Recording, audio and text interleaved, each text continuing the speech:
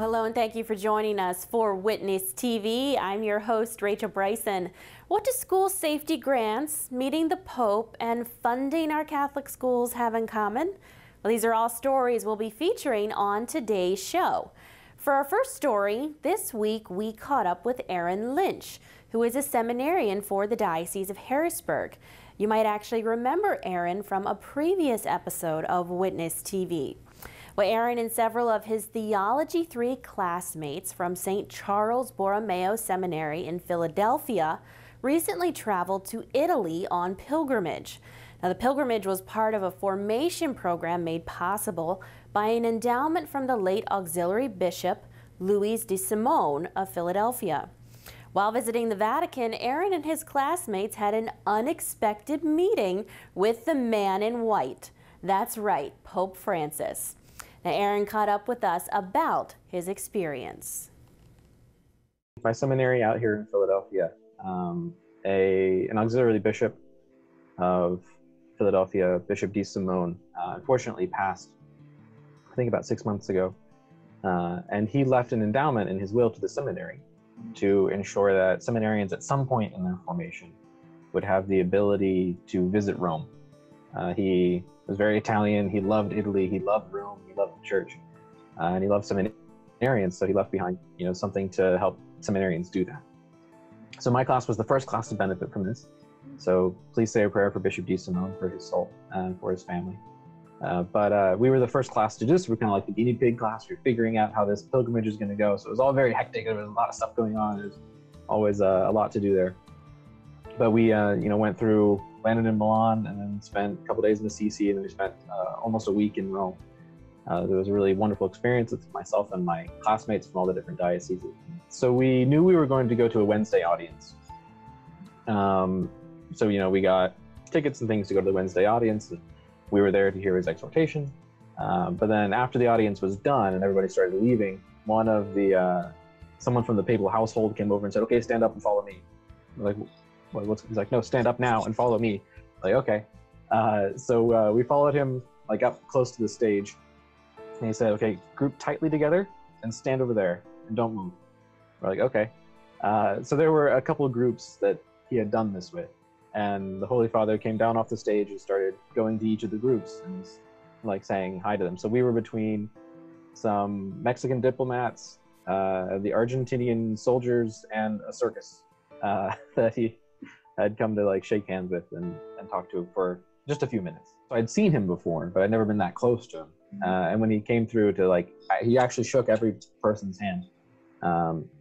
The priest professor who was leading us, Monsignor, who speaks fluent Italian and along with like 5 other languages, started speaking to him. And he spent some time with us, just a few minutes. I mean, more than he needed to, absolutely. He was very generous with his time, but he spent just a few minutes with us, and we were just kind of bewildered. We weren't expecting this. We were just kind of bewildered and really blessed to have the Holy Father come and speak to us for a minute. And he remembered his visit to St. Charles Borromeo back in 2015. He said, "Oh, San Carlo Borromeo, bellissima." He's very animated in person. It's really good to be that close to him, be able to say something to him. So he just, thanked us for coming. And just, hope that we were blessed. And he knew that the seminary being in the Archdiocese of Philadelphia, we knew we were waiting for a new archbishop who was just announced. So he gave us, his thoughts and prayers and said, I'm, mulling over who's going to be your next archbishop. But he was very generous, gave us each person a rosary. And even one of my classmates that day happened to be his grandmother's 100th birthday. So he gave him a special rosary to give to his grandmother. So it was very nice to be able to meet him. He particularly has a certain, joy about him when he's out at those kinds of events. It's hard to not have a big dumb smile on your face when you're standing next to him. And when he was talking to us, he had this kind of like bouncy joy to him, just this happiness about him that was really contagious. It's just wonderful to be in the presence of the successor of Peter. And I don't know, it just made everybody happy. It kind of made everybody's day. like what we talked about for the rest of the day.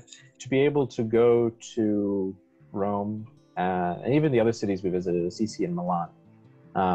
It was almost like going back to, the motherland of Christianity. Because I remember when we were in Milan, it was the first place we stopped, and it really struck me. I had finished the Confessions of St. Augustine a few months ago.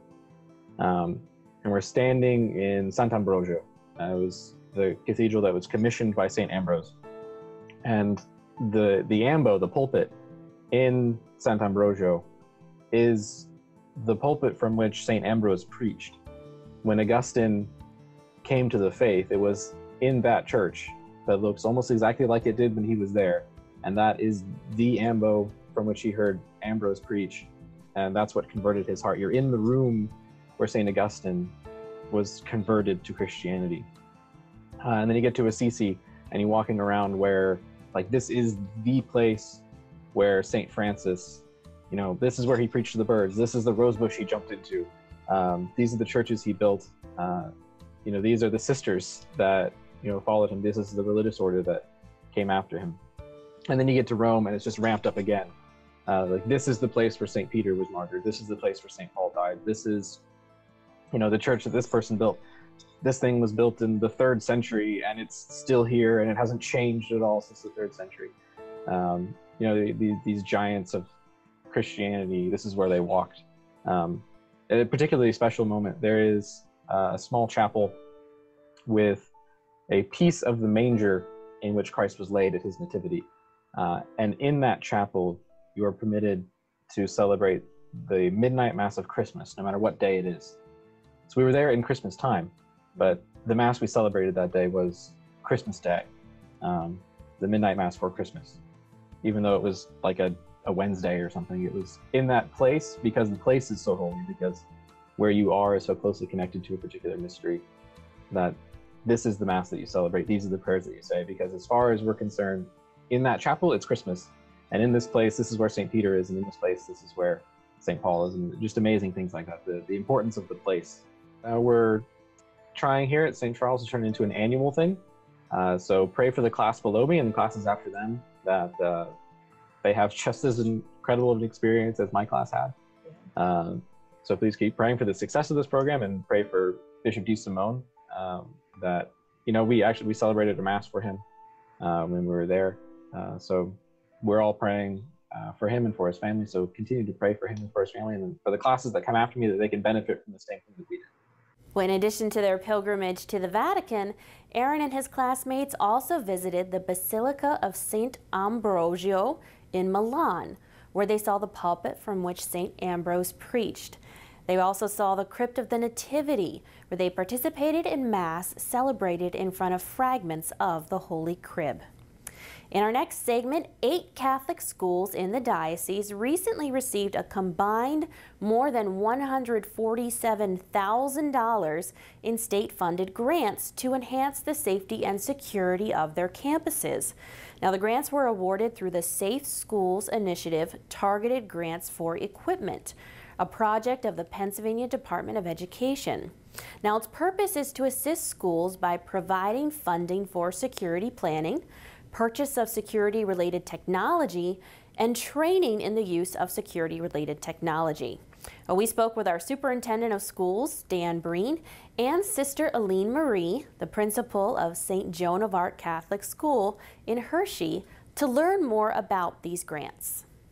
We're in a state where education's a priority, and Pennsylvania just this last summer made grant opportunities available for schools, including non-public schools, to enhance the safety and security of their campus. And so I strongly encouraged our schools to take advantage of that. We were very blessed to find out in the fall that 8 of our schools received approximately $150,000 in grant money. I think $25,000 was the maximum grant that was available, and several of our schools qualified for that or very close to that amount. And so, so they're thrilled, I'm thrilled. Safety is a top priority for us. The safety of our students and staff is a top priority in our Catholic schools. And so we're able then to make enhancements to campus, such as keyless entry at every door, enhanced security cameras, more radios for staff to be able to communicate, things like go bags, so that when there's a fire drill or some kind of a drill, our staff are able to just grab a bag that has everything that they need in it, and take it where they need to go with their students. I can look at this as multiple levels: as a veteran Catholic school principal, as a parent with children in our Catholic schools, and as the superintendent and secretary for education as well. So safety is absolutely on parents' minds when they drop their children off. And I mentioned even in my opening statement coming to the diocese that our schools will be safe, and that remains a top priority for me. And safe means a lot of different things. So certainly physical safety is something we're paying a lot of attention to, and the grants that we received from Pennsylvania will be used for that physical safety. But we also know that there needs to be emotional safety, for example, in a school, that kids need to feel safe to be themselves. They need to be free from bullying. And so there's a broad definition for what safe means. And so we take that very much to heart and work very closely together as schools to see that we're offering top-notch programs that and an environment, a culture and atmosphere that is safe for our students and our families. There are best practices that we are implementing in our schools. We work very closely with local law enforcement to make sure that we have good relationships there, good communication there, and that they are very well aware of our school and our campus, and that they are seeing us as a priority as well. The schools that received safety grants from the state are Bishop McDevitt High School here in Harrisburg, St. Joan of Arc in Hershey, St. Joseph School in Danville, our Mother of Perpetual Help in Ephrata, Resurrection and Sacred Heart in Lancaster, St. John the Baptist in New Freedom, and York Catholic School in York. And I do want to mention that there is another state safety grant that's coming available, and should be available any day for us to apply, and there's about $5 million available. We're very grateful to our legislators who have given us this opportunity, and our schools are poised to apply for that, and will continue to be poised to apply for these opportunities when they're made available. So they've collected their needs, and they're ready to push go as soon as that link becomes available for us. And so we stand ready. The grant process is pretty extensive, and it requires work from schools that already are working very hard. And so I'm very grateful that they're willing to put that time in, and grateful to the state as well for their support of our schools. The purpose of the grant is to do anything that we can to enhance the safety of our schools.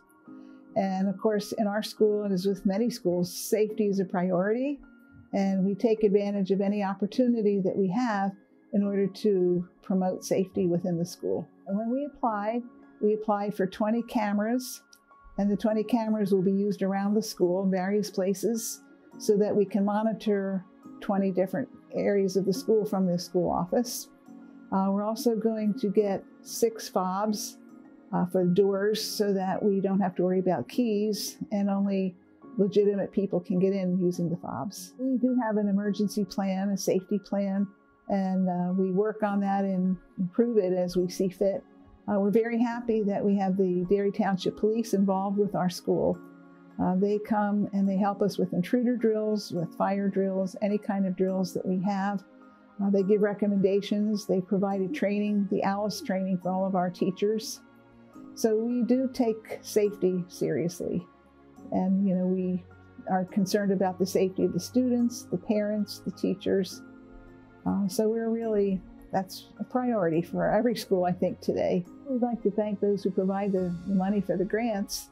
They certainly come in handy, and anything that we can do to enhance our safety is important to all of us. Nearly 130 public, private, and charter schools across the state received grants based on a comprehensive grant review process with a maximum allowable amount of $25,000. Well, school choice, telemedicine, the selection of judges, and attracting young people to roles in emergency response. Al Gnoza from the Pennsylvania Catholic Conference joins us with an update on these and more issues under consideration in the state capitol. Hey folks, Al Gnoza here with the Pennsylvania Catholic Conference. The PCC does the lobbying work for the Catholic bishops up at the state capitol. One of the things we work on is actually funding for our Catholic schools, and that comes in the form of the EITC program. In many cases, EITC stands for Educational Improvement Tax Credit. It gives state tax credits mostly to businesses that donate to approved scholarship organizations. Now, not everybody is for this. The governor, teachers union come to mind very quickly, but a bunch of folks are. Here's PCC Executive Director Eric Failing speaking out on behalf of school choice. We are blessed to live in a country where we talk about opportunity, where we talk about freedom, where we talk about the ability of someone to rise from their status, what they were born into, to do anything that they want to when they get older. How can we tell our children, you have freedom and opportunity to do whatever you want to do, if we tell them what exactly and where exactly they need to go to receive an education, and how that education will be presented to them, and how it will be unfolded, and what material they will learn? That's not freedom. It's a mandate. School choice gives parents the ability to choose what is best for their child. Now, personally, my wife and I, we had a boy, and I'll just get personal for a second. We were blessed to live in a very good public school district, very good academics, college admission rates very, very high. But we decided not to send our boy there. Why? Well, my wife and I are Catholic. And we knew that the local Catholic school also had excellent academics. So they were on par. But we also believe that Catholicism is not a Sunday activity. It is not something that you learn 1 hour a week or 2 hours a week. It is a lifestyle choice. And we thought the best environment for our child to be immersed into that lifestyle choice was a local Catholic parochial school. And we're blessed, Alex, our son, went K through 12 through that, has graduated with double major degrees from Westchester University, and is now very successful in the financial field. He had the opportunity because we had the choice. We had the freedom to choose what was best for our son, what was best for our family. How dare somebody try to prevent a family from exercising that freedom and exercising that choice for their child, and at the same time celebrate living in an America where we're all supposed to be free and we're all supposed to have equal opportunity. All right, thanks, Eric. The governor, I don't think, was at any of our rallies. At least I did not see him. All right, one of the bills that we backed and just passed through committee was House Bill 1984. That was authored by House Majority Whip Kerry Benninghoff. It applies to female victims of rape or incest to later give birth and then will have protections by law. I will let Representative Benninghoff explain his measure. I talked to him right after the committee vote. Very simply, it will no longer require that a woman has to find a surrogate parent to be the father in the case of relinquishing parental rights to somebody that raped her and had a child subsequently. We think that the sad ends at times could provide opportunities for somebody to be harassed later on, especially if their assailant was incarcerated, and then to get out and then they want to start fighting for parental rights. I think it's an archaic law and needs changed, and I'm glad that we got a unanimous vote here in the committee. All right, thanks, Representative. You know, I got the chance to interview a couple of good guys recently, both legislators. First one is Representative Paul Schemmel of Franklin County, good friend of ours at the PCC. Brilliant man. He's an attorney. Worked together with him on a number of issues. One such important issue is that of telemedicine. I have explained that in the weeks past. As of the time I record this, the Senate still has the telemedicine bill in its docket. The House passed a version of telemedicine that prohibits its use for abortion. Now, Representative Schemmel, during our conversation, he explains the roots of that prohibition and why he joins the PCC in seeing the need to keep that prohibition in any telemedicine legislation. Telemedicine is fantastic technology, and it really provides access in especially rural areas to specialist doctors that a smaller hospital simply will never have. It's wonderful technology, but there are problems with it, and part of it is our Abortion Control Act in Pennsylvania, which requires you to have an advance meeting with the doctor who's going to perform that abortion. So it provides a little bit of, sort of time for reflection, so a woman does not go into an abortion clinic and get an abortion the same day. The concern about telemedicine is that it could be used as a tool for physicians to have that initial consultation. So now a woman maybe calls up an abortion clinic to schedule her abortion, and while she's on the phone call, she has that initial consultation with a doctor over the phone. And we don't believe that that provides the opportunity for reflection. So in the House, we corrected that by taking abortion consultations out of telemedicine, so it would not be part of that, which it shouldn't be to begin with. We hope that the Senate passes that through, because in all other respects, this is a great advance for providing effective medical treatment for people in Pennsylvania. All right, we're not going away from Representative Schemmel. I also talked with him about a bill he has to change the way some of the judges in Pennsylvania are selected, the higher judges. He would like to see it changed to a merit-based system. Once again, ladies and gentlemen, I give you Representative Paul Schemmel. Pennsylvania does something unusual, that we elect all of our judges all the way up to the Supreme Court. Most states don't do that. They have something similar, more similar to the federal system. Maybe they elect local judges, but they have an appointment system for the the Supreme Court and the higher courts. So what my bill does is it's actually a resolution put before the Pennsylvania electorate, everyone who votes, the opportunity to vote on a referendum, so whether they want to have an appointment system like other states or the federal system, or to continue with an elected system. And the merits of an appointed system are really twofold. Number one, you tend to have a higher caliber of candidates, because someone that maybe makes a good judge isn't necessarily interested in running in a partisan election. So we lose a lot of people that would be great judges simply because they aren't interested in running in a statewide, very partisan election. But two, and really more critical, by having a merit selection process, we're able to strip out a lot of the politics, a lot of the special interest groups that put significant amounts of money into the election of a judge and appellate court judges. And I had an individual contact me and say, Paul, who are these people that are running? Who do you recommend? Okay, I get questions like that a lot, but the person asking me the question was himself a judge. So when you have a judge, you should really be aware of who is running in a judicial election. Really not aware, because who really pays attention to these. Made me think there's got to be a better way, I think, to have a better selection of candidates. All right, thanks, Paul. Also met recently with Representative Bob Brooks. He is a freshman rep from out in western Pennsylvania, Allegheny and Westmoreland counties. Now, he's a freshman rep, but he has done a bunch in his life. He was big in the corporate world as a financial guy. Also became part owner of the Pittsburgh Penguins and the Pittsburgh Pirates, and was a part of a group that helped keep both of those teams in the area. Also went to Franklin and Marshall College down in Lancaster County, and gave the school $1 million for its Shadex Stadium. Nicest guy, most down-to-earth person you'll ever meet. Also, he talked about legislation that he supported at the Capitol that will help attract more young folks to become first responders in Pennsylvania. My area has 16 fire departments, and those fire departments are all volunteer.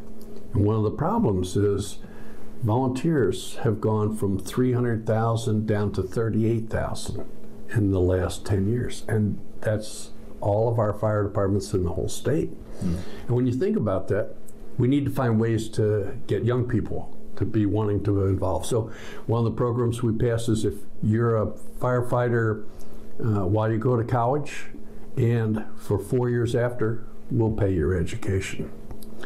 We'll also then take the people that are there and we'll give them a rebate on their taxes, both the local, not the state taxes, but the local and the county taxes. So in effect, it's not huge pay, but it's thank yous and appreciation. And so we were doing a lot of those kind of things, plus ways of helping to finance trucks and their training, which they have a tremendous amount of time they have to put in training. So this has been a major effort of the legislature, and we've sent several bills to the Senate, and now we expect that'll be another major step forward, just like trafficking is a step forward. And Brooks also had some encouraging words about the level of spirituality in his district. Apparently the folks around there, they go out of their house on Sunday mornings. I think the whole western part of the state is still a very Christian-based community. In Murraysville, where I live, which is about a third of my district, we have 23,000 people, 19 churches, and they're all really doing exceedingly well.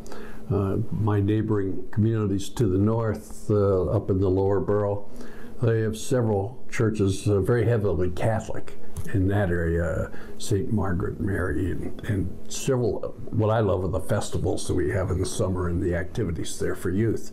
And then as you go up into West Deer, it's more rural, and now it's all small rural churches where they have great fish fries and chicken fries, just great ways to live life. You know, it sounds like when you take this job, you have to be, I mean, I'm sure not everybody is, but it helps if you're a people person. You seem like you're a people person. Well, I was the mayor of Murraysville for the 8 years prior to that. And what that does is you spend your whole time out with the people, and you're trying to make things better. What I can say is when you're the mayor, you do a whole lot better at getting things done sooner than when you're up here. But when you're up here, you're dealing with helping a whole lot more people. It just means you can't do it by yourself. You have to have groups. And so you form caucuses. And these caucuses work on special things like the trafficking or like transparency. All right, before I go, just want to get a reminder out there. Put it on your calendars. May 18th, the Pennsylvania March for Life here in Harrisburg begins at 11 a.m. at the Capitol. We are working on all the logistics. If you want more information and you want to RSVP already and tell people you're coming, you can go to our website, pacatholic.org. There's a banner across the top of the page. Just click on that and you can sign up and get more information. Well, thanks, Al. That does it for us, and we hope you enjoyed this week's show. To learn more about the Pennsylvania Catholic Conference and the Diocese of Harrisburg, please visit pacatholic.org and hbgdiocese.org. From all of us at the Diocese and the Catholic Conference, thank you for watching and have a great week.